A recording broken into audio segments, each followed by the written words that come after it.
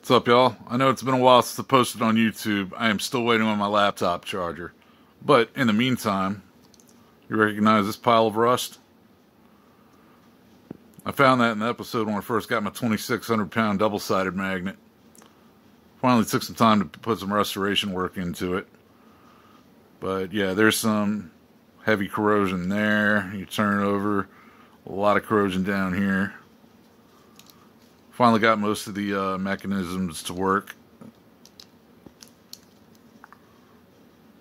The firing pins, though, they are still frozen up. I'm not sure how to deal with that. But yeah. There we go. Sorry, trying to do this one-handed. And then, yeah. Boom. And then switch to the other barrel. See right there, this little switch. And there you have it.